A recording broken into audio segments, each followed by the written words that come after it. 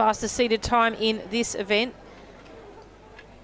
is Mia Gray from Sandringham, 1:03.55.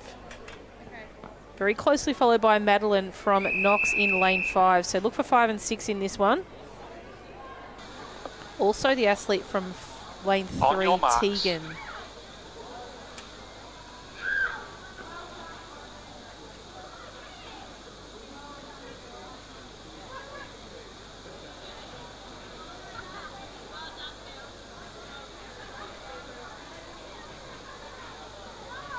Set.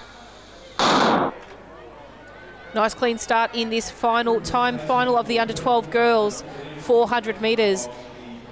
Just through the middle of the track at the moment, we see Ariella from Berwick off to a great start as they come around to the top of the bend. Rotation. She's already on the shoulder of her Box Hill athlete, her Knox athlete in lane 5. So as she comes down the back straight now, you can see it looks fairly even, but it is deceiving as we've spoken before. But it does look like Ariella is going to reach that 200-metre mark first in this event as they come around with about 180 to go. Ariella Sprague from Berwick, it is at the moment, in front. And as we move around with 100 metres to go, we'll see the athlete from the inside, Tegan from Geelong, coming through on her shoulder, as is Madeline Tarabay from Knox, who's also had a kick in these final stages of the race.